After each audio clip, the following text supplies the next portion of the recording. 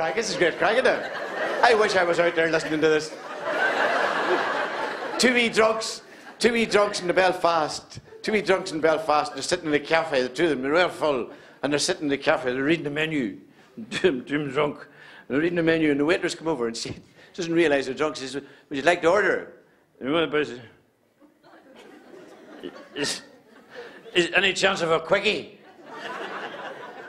She lifted her hand, she slapped him across the face, and she marched off. And his friend, he gave him a dig. He said, "I think it's pronounced quiche." Yeah.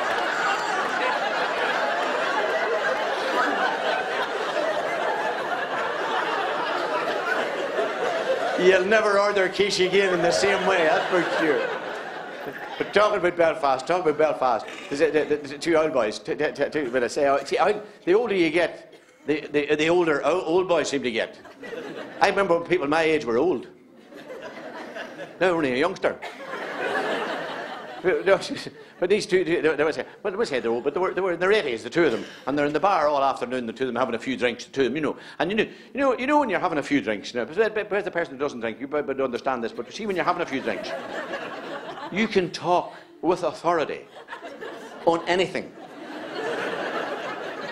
It's amazing how much we know, isn't it?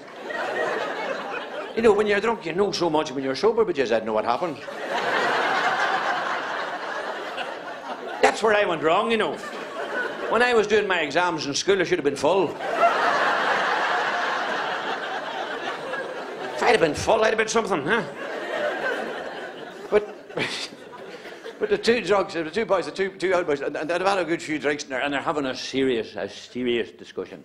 And then the taxi pulls up, you know, to take them home. And the two boys get out the black taxi, and the two of them, and they're that involved in their discussion. They're so involved. They hop into the taxi. The two of them sitting. They didn't see a wee woman. She was about 89. She's sitting further back and didn't see her at all. And the two boys, because they were that involved in the discussion, they were discussing. Really, here, to them 86 years of age. They were discussing bungee jumping. And one of the boys said to the other, says, "Bungee jump? What do you think? What do you reckon? What do you reckon of this bungee jumping?" And he says, I don't know, Sammy. Why would you want your budgie to jump? You know. Let him swing, you do it, no, let him swing. Not your budgie, well, it is. Your bungee jumping, you know the big long elastic rope, and they jump off the big boing, and the big boing, the bungee jump. Oh, geez, have you now, Sammy, have you now? No, bungee jumping, no, Sammy, no, I said, no, Sammy, I don't think I'd have the balls for that now, no. And the wee woman, she leaned over and she tapped him on the shoulder. She said, "Excuse me, man," she said, "I know it's none of my business, but I think they tie it to your ankles."